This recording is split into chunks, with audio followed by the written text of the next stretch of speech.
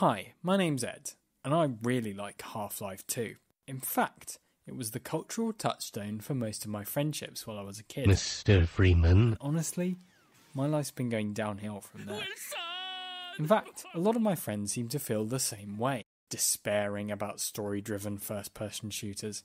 It feels like Half-Life 2 set a particularly high watermark for games combining carefully designed action-adventure gameplay and a rich, textured game world. World building in games, much like its filmic bigger sister setting, is a deep, cavernous line of inquiry, and I'm really not qualified to mine that particular seam. What I am qualified to do, however, is examine exactly how politics and world building can interlace. So welcome to this video essay on Half-Life, alien life, and the history of the late, great Soviet Union. No, stop. No. Oh, well, of course you must have loads of demands.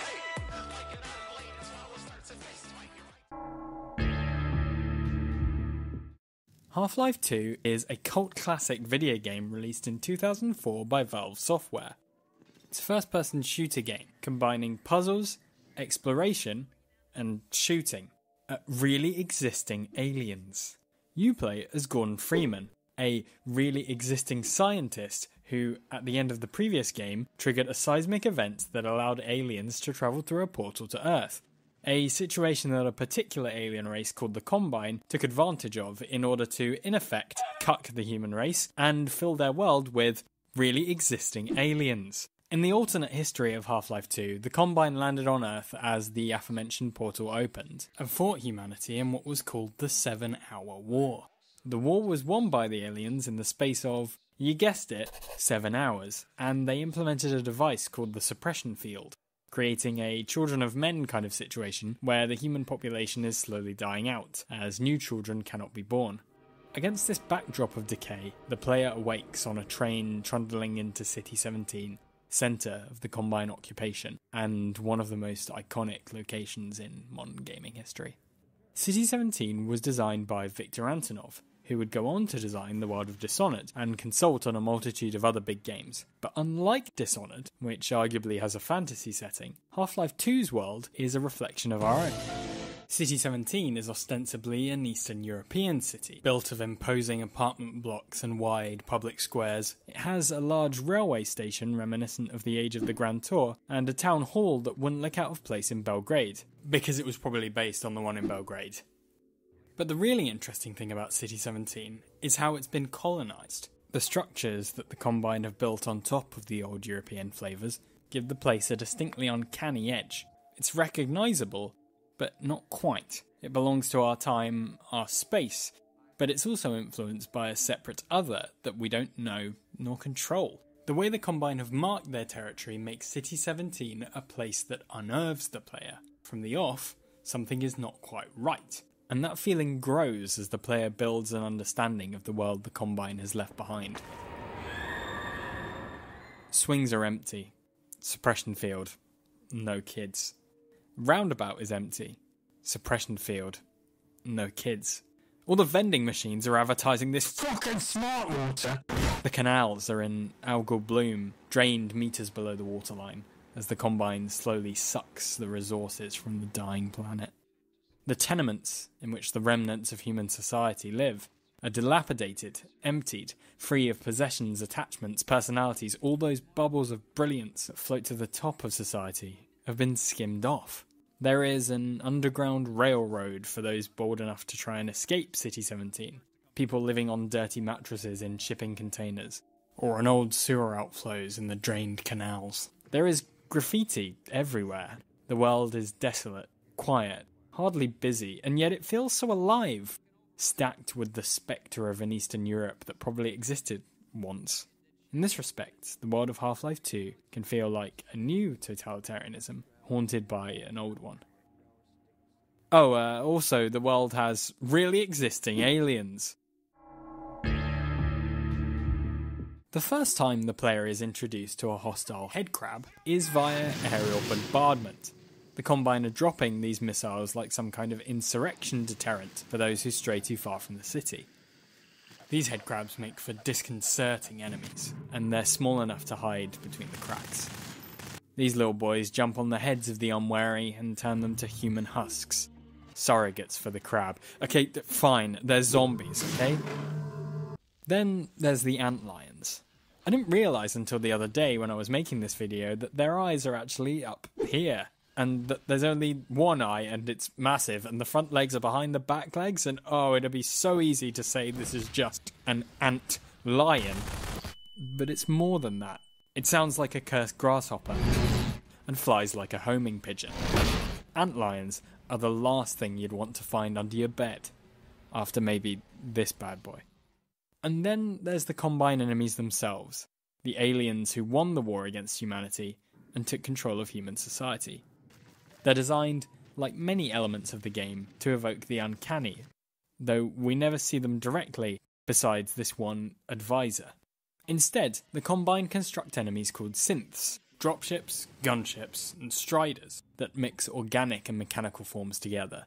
The official story is that these are other alien races modified by the Combine to fight, and it looks like the Combine have been doing this to human life as well.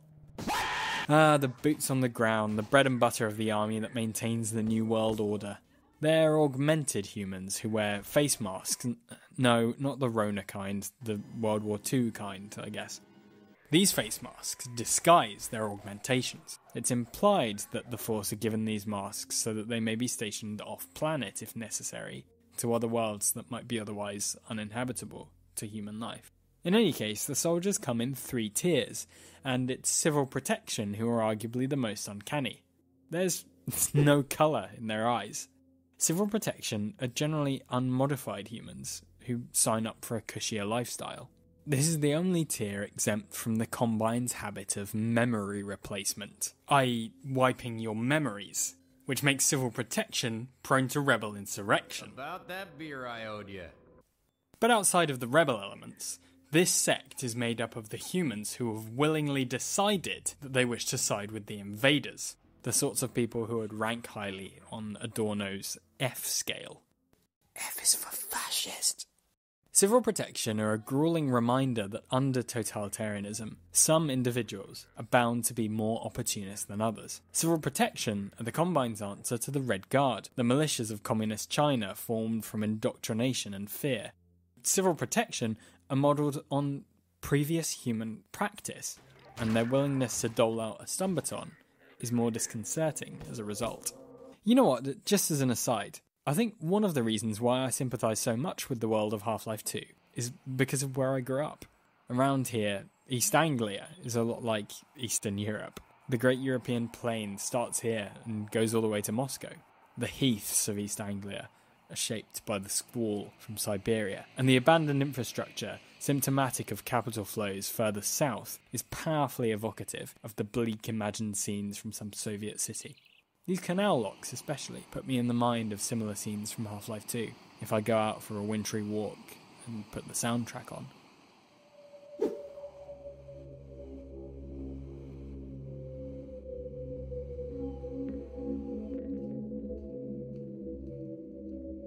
The music in Half-Life 2 is gorgeous and gently disorienting. It's a mixture of garagey 90s instrumentation and synth, like the really existing Alien layered on top of the music you'd expect noughties game designers to listen to. The synths sound like something cyber-squelchy, like they're being played through a mixture of brake fluid and amniotic fluid. It's organic, but not quite our organic. It's someone else's.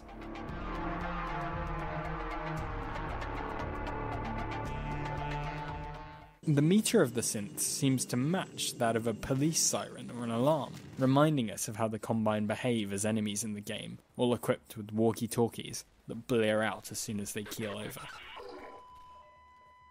Just as soon as we might be able to make contact with the other side, it dials out on us. Nice.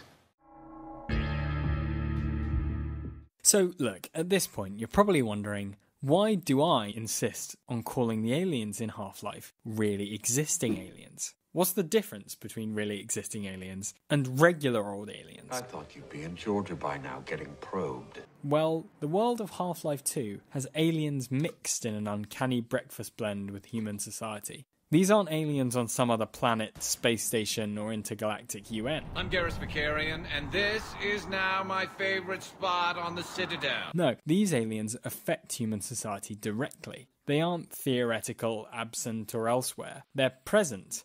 They're applied. This is your brain on aliens. A lot of sci-fi storytelling focuses in on alien invasion, like War of the Worlds or Day of the Triffids, neglecting what the world looks like after the aliens have invaded.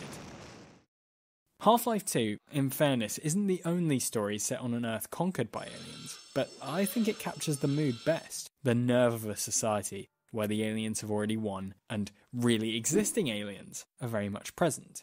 Now, you might also want to know where the phrase really existing X, Y or Z came from. Well, it's a term that was invented by Leonid Brezhnev, former leader of the Soviet Union, to apply to socialism, really existing socialism, claiming that the perhaps utopian standards of Marxist-Leninist thought could not necessarily be held up to the imperfect conditions of the time in the USSR. It was in the midst of the Cold War. Stalin had been a bit of a mixed bag, what with the mass famine and that. The Iron Curtain was just being pulled too when Brezhnev was speaking. So, really existing socialism gave him an excuse to explain why socialism wasn't looking so hot right there and then, compared to Marx's dream of hunting in the morning, fishing in the afternoon, raising cattle in the evening, and philosophizing after dinner. The implication was that socialism existed one way theoretically, but that it existed differently in practice. Brezhnev could use this logic to defend the USSR, but the political right could also use it to prove that the only worked example of socialism was a bit of a basket case. In the same way, the political left could raise concerns over whether there was really such a thing as really existing capitalism, without any kind of interference on the free trade of goods. Because most market economies, to this day, feature at least a degree of state interference, tariffs on goods, or public provision of a service like the police. Civil protection. The world of Half-Life 2 clearly evokes a post-Soviet space, from the Eastern architectures to the Cyrillic text. But instead of replacing the really existing socialism that died in 1989 with a mixed market economy, it's been replaced by really existing aliens. Civil protection, suppression field, bloody smart water. Don't drink the water. They put something in it to make you forget. These are not just aliens jumping out of spaceships and dancing around with ray guns, like Marx and his bloody fishing trip. Why? These are aliens implemented in a context like Brezhnev and his sad sack collapsing country. As a result, Half-Life 2 trades in the uncanny.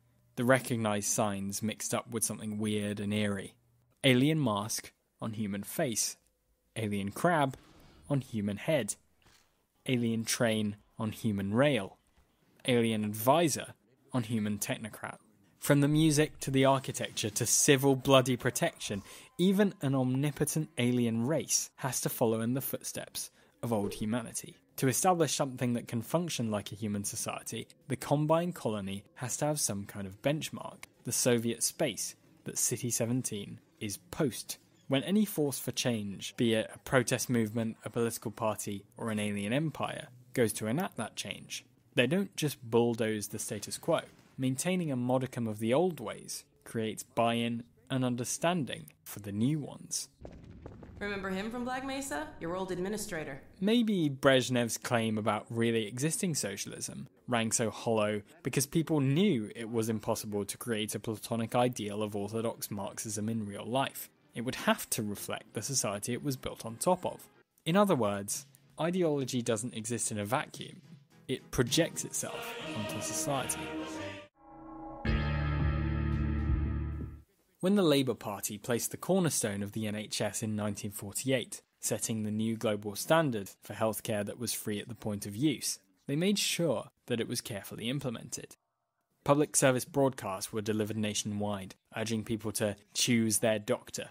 The medical professional they'd kept prior to the NHS would continue to serve them, but under a new system, one that was run in the public interest. At the time, state ownership was new, novel, indeed radical, but the good old doctors provided a constant, even as hospitals were refurbished and procedures were advanced. In short, the foundations of the new are best built in the bedrock of the old. I love Half-Life 2. I think it's one of the most atmospheric video games ever created. It's tonally consistent, aesthetically interesting, and powerfully uncanny. But if there's one political message to pull out of this game, it's that the most evocative, effective change is change that shows us where we're going without ignoring where we are now.